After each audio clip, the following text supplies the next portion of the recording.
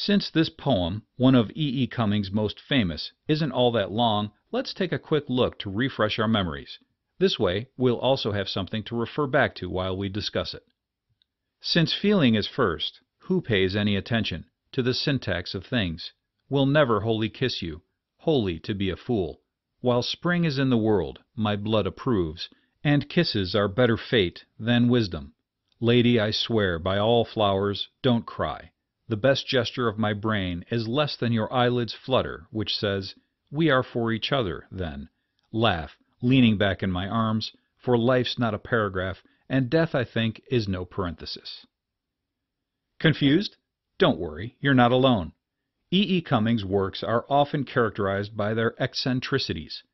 For example, you might have noticed sparse or inconsistent usage of capitalization and punctuation. Also, his lines and stanzas in this particular poem certainly have an unmeasured quality, making it difficult to see any definite underlying structure. However, especially in the case of Since Feeling is First, Cummings definitely intended for readers to have a bit of trouble making sense of what was happening in his work. Let's find out why. The first line used to title the piece tells you right up front how fundamentally important a person's emotions and intuitions are, particularly when we're talking about someone who's supposed to be in love. With this in mind, the narrator claims that the person who pays any attention to the syntax of things will never fully connect with or kiss the reader. The use of a semicolon here to cap the line and stanza breaks is significant. Cummings really wants the reader to pause and consider what's just been said.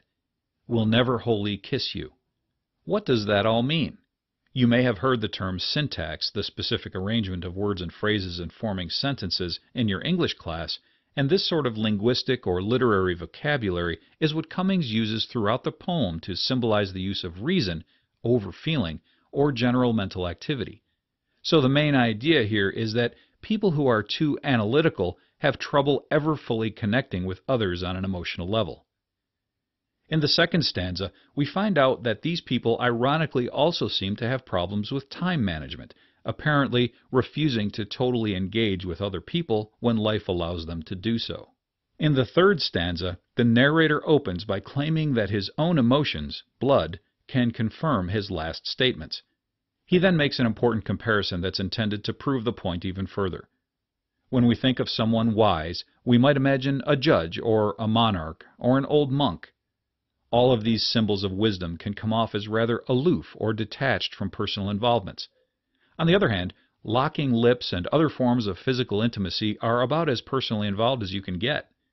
By comparing kisses to wisdom, the narrator is saying that a life full of intimacy, physical and otherwise, is a better fate than one given solely to standoffishness. So certainly anyone who would pass up such an experience deserves to be called fool in his book. Though the flowers he swears by might seem insignificant to the overanalytical, Cummings demonstrates that the narrator himself is also insignificant, lowercase I, compared to the importance of what he's talking about. Accordingly, the speaker reassures his lady that he's not of this analytical sort. He claims that her body language and demeanor, eyelids flutter, are better at telling him they're meant for each other than any amount of thought he could put into it, so she should relax and just enjoy their being together. In the last stanzas of the poem, Cummings uses two last bits of grammatical vocabulary. Consider a paragraph. It can be broken down and analyzed, much like we have done with this poem. By simply stating that life's not a paragraph, the narrator's saying that life can't be broken down and analyzed like a paragraph.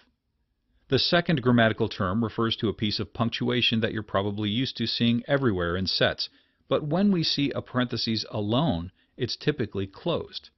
So, when we read that death is no parenthesis, we can interpret it to mean that death is not the end.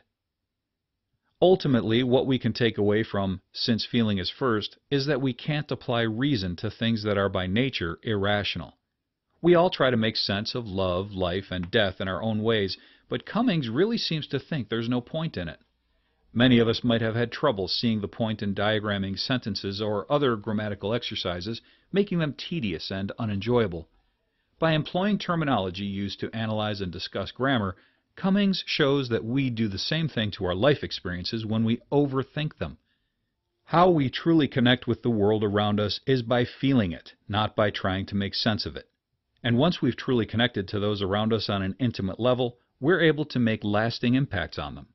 So, if we're able to give up on overthinking everything, since feeling is first, death won't be the last.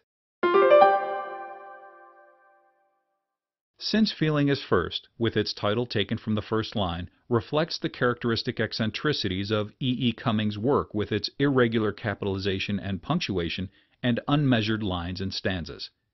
Cummings also employs words like paragraph, parentheses, and syntax, the specific arrangement of words and phrases in forming sentences, throughout the poem to symbolize analytical processes.